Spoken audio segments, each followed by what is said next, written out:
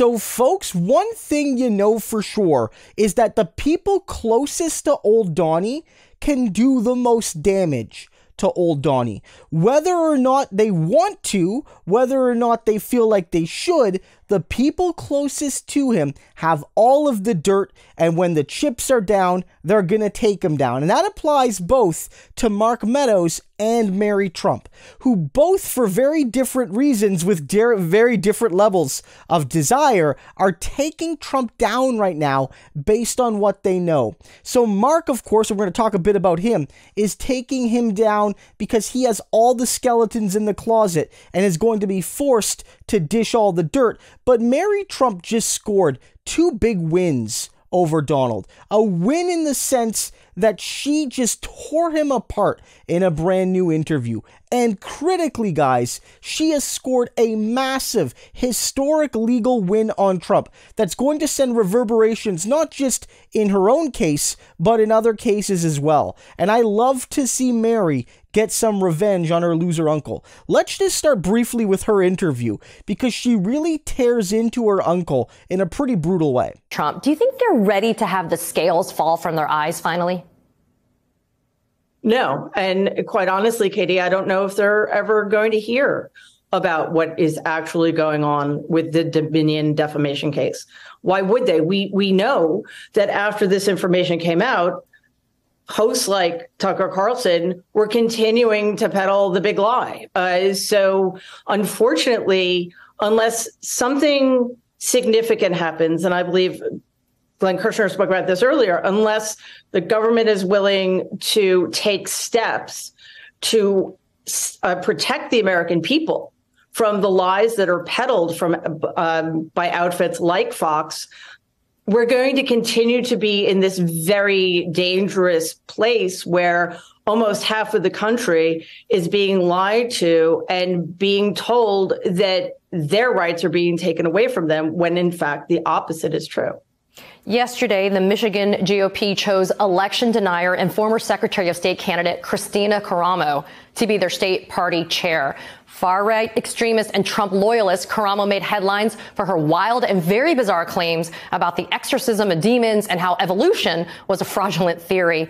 I mean, we laugh and we chuckle, but the reality is, Mary, what is this telling you about the current state of the battle for our democracy? I mean, we saw Trump fail with his primary candidates that he was pushing in the last midterms, but then you see somebody like this who's a Trump loyalist, and she won the state party chair in the state of Michigan. It tells us that the fight is far from over and democracy continues to hang in the balance. We can't let down our guard, which I think was the impulse after President Biden was thankfully elected in 2020, because look where we are now. Although people who were there on January 6th have been indicted and convicted and sentenced, the people who were in charge of organizing and inciting the insurrection are running for president, right? So there needs to be more pushback. As long as Republicans feel that becoming more and more extreme is the only road to power, that's the road they're going to continue to go down. And that is going to make the situation much more precarious for the country as a whole. Speaking of that road of extremism and the promise of power at the end of it, I firmly believe Trump will be indicted this year by Fani Willis, the Fulton County District Attorney. I think that'll be the first of many indictments that are to come. I guess my question for you is, though, how reasonable are fears of many Americans about the potential for violence being incited by Donald Trump should he be indicted? I mean, we saw how absolutely horrible January 6th was. First of all, I appreciate your optimism. I have to be honest. I have my dark days where I'm not entirely sure that indictments are going to come. But if indeed they do, and I agree with you, the first would probably come out of Georgia. Hopefully many more shoes will drop. But, you know, in the meantime, we're in a situation where we are sort of in a state of suspended animation, and more people are continuing to be fooled by outlets like Fox and think that something's been stolen from them. Dонald, of course, will use any opportunity to incite more violence if he thinks it suits him. So we are not out of the woods yet. I was quite heartened, I have to say, that in the 2022 midterms, nothing happened. There was no appreciable violence, even though a lot of election deniers lost their bids. And what I also found interesting is that most election deniers, with the exception, I think, of Kari Lake, didn't put up a fight. They accepted their loss and they moved on. Which is to say, I think it's not as likely as I might have thought a couple of years ago, but we still need to be prepared for all eventualities, unfortunately. So she notes there that even if she's not as optimistic as some people are that he's ultimately going to go down, he's clearly at the weakest and darkest point in his life.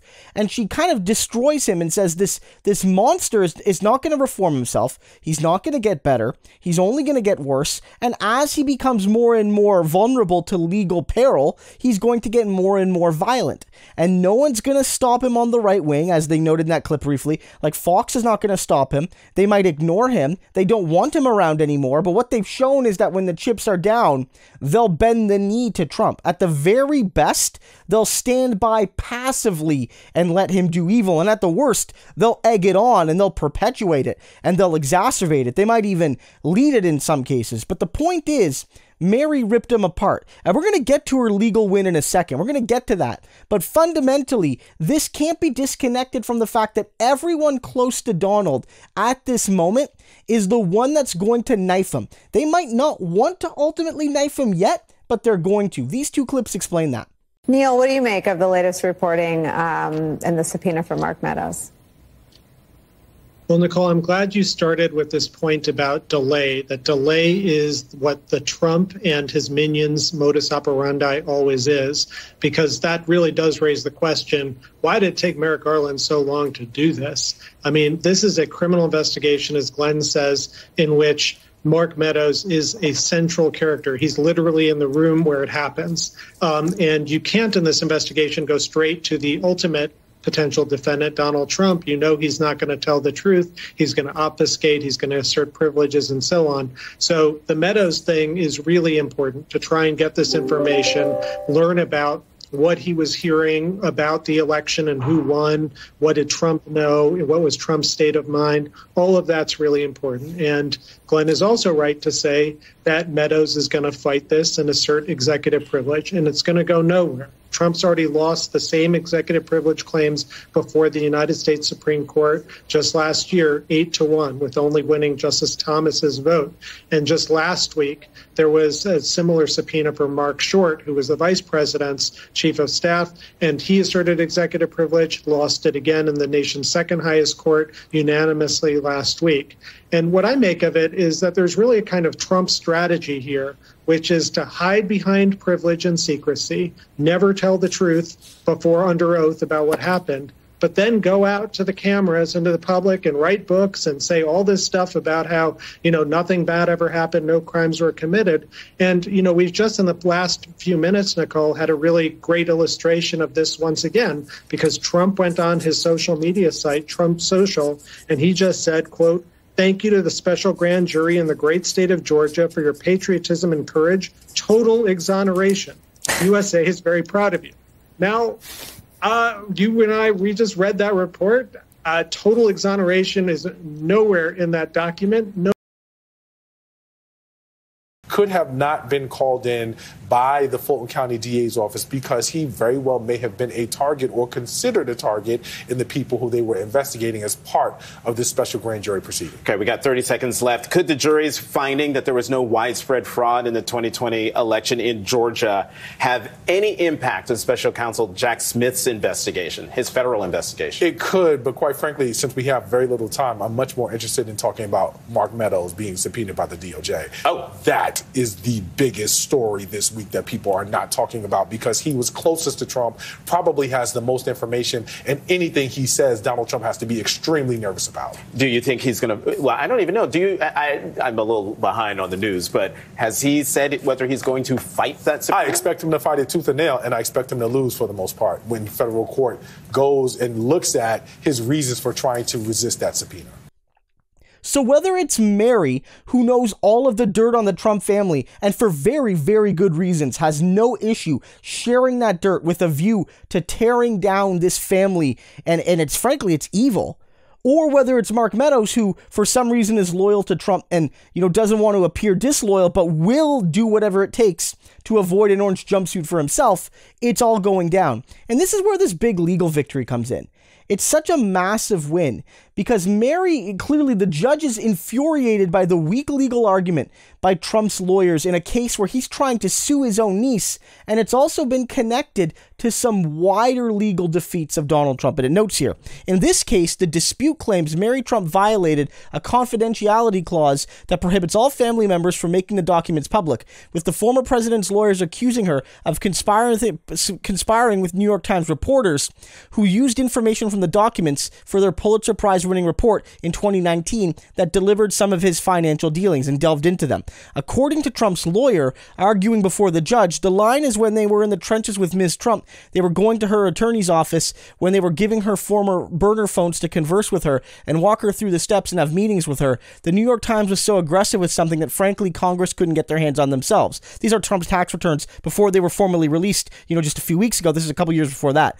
Haba's co-counsel representing the former president then insisted that the New York reporters were ordering Mary Trump to provide them with more information, which led the judge to pull them and his law partner up short. According to Courthouse News, the judge said, "You used the word ordered again," before adding, "What authority did they exercise over her, such that she, a grown woman, licensed clinical psychologist, could be compelled by Sue Craig to take any action?" And clearly the judge is sick of this. This case is going very, very poorly for Trump and his team. They're getting beat down by Mary Trump and her lawyers. And what's important to understand is this is connected to other recent defeats where Trump has tried to silence people close to him with all of these confidentiality agreements. And while they can be legal in certain cases and reasonable in certain cases, by and large, Trump's confidentiality agreements are way too broad, both in terms of scope and time, that they've been largely declared invalid. And so it bodes very well for Mary. So this is just awful news for Trump. All the people with dirt, by virtue of the fact that they want to take Trump down, or they're forced to, are going to be dishing that dirt. Just awful news. Dr. Mary Trump delivering terrible news about old Donnie's political and legal health, and also his poor, poor mental state. The man is cracked, and it's going to get everywhere.